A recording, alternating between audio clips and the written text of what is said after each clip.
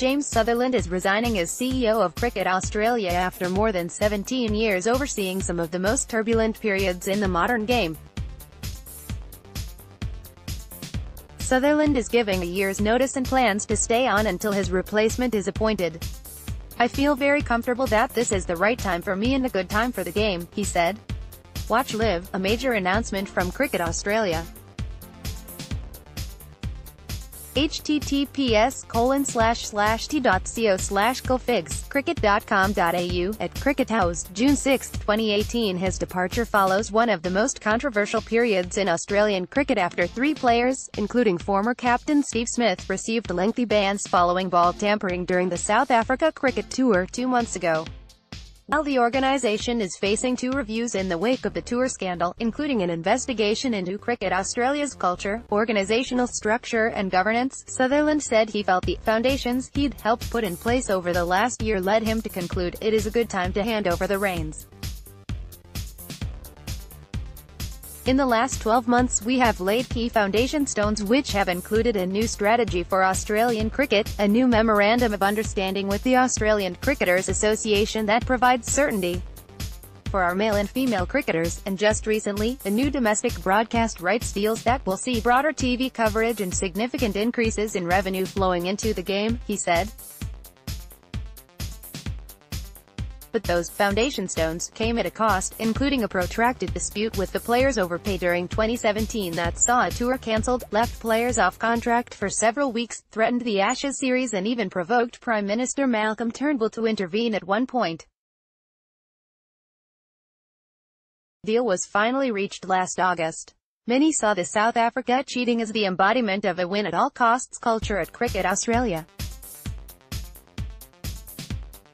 Coach Darren Lehmann, appointed in 2013, brought the side back from its nadir of being all out for 60 during the 2015 Ashes tour, the worst innings in a century, and a long test losing streak that continued into 2016 to reassert Australia's dominance in Test cricket. The South Africa incident led to Lehmann's resignation. The median tenure of an Australian CEO in 2015 was 5.5 years in 2015, just a little higher than the global average of 5.3 years.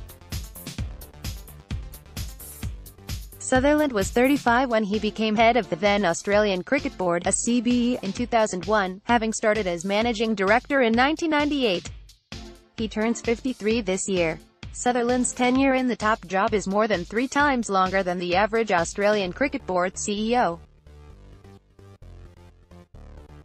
Only Alan Barnes (1960–80) and William Jeans (1927–54) have held the position for longer.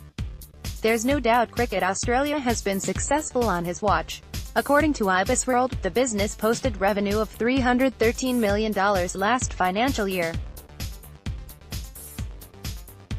Admittedly, that figure has been on the slide over the last 2 years from FY15's peak of $380 million, but that was a massive leap from the $295 million figure the previous year.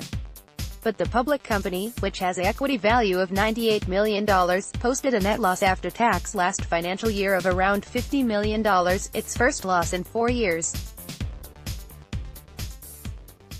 That came after falling Test crowd numbers saw Cricket Australia cut ticket prices ahead of the 2016-17 season. Sutherland's big coup this year was the new 6-year TV rights deal between Fox Sports and 7 West Media worth $1.182 billion, signed in April, ending a 40-year association with 9. But that came after the Magellan Financial Group terminated its 3-year deal with Cricket Australia as naming rights sponsor of domestic test matches involving the men's team, reportedly worth $20 million, in the wake of the South Africa cheating scandal. Many have formed the view that there has been a long-running and ongoing problem with the culture of the Australian men's side.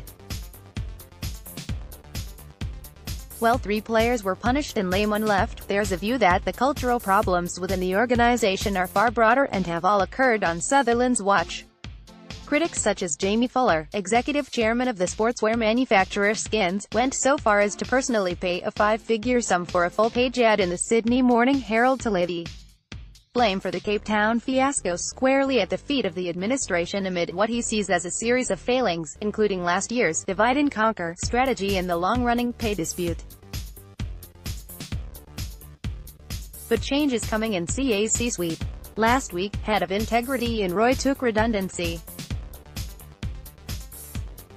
He oversaw the investigation into the ball tampering scandal and today congratulated Sutherland on his tenure.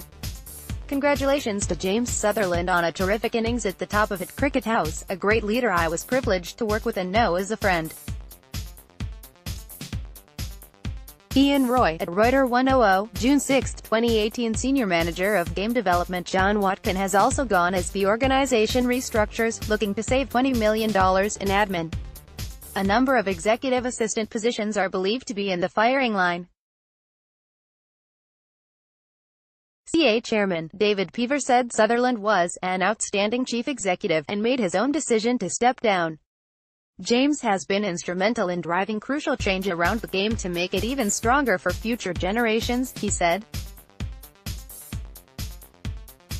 Peever said aggregate attendances had increased by 137% and revenue nearly tenfold from around $50 million to $500 million today under Sutherland's tenure, and female participation had shown similar growth.